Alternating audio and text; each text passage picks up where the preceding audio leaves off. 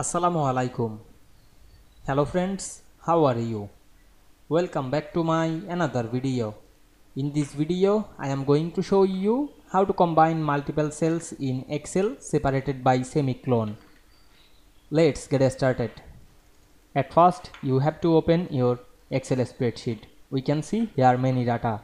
Now we want to combine multiple columns separated by semicolon. At first, select any cell, then apply a formula. Now I am write my formula. Firstly write the is equal to, then select the value cell and write and, then write inverted comma and write the semicolon, then again write inverted comma and then write the second value or select this, then press enter.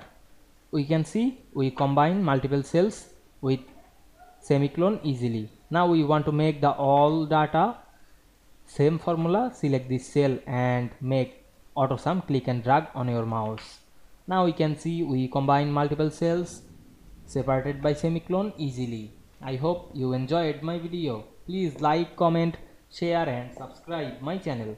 Thanks for watching.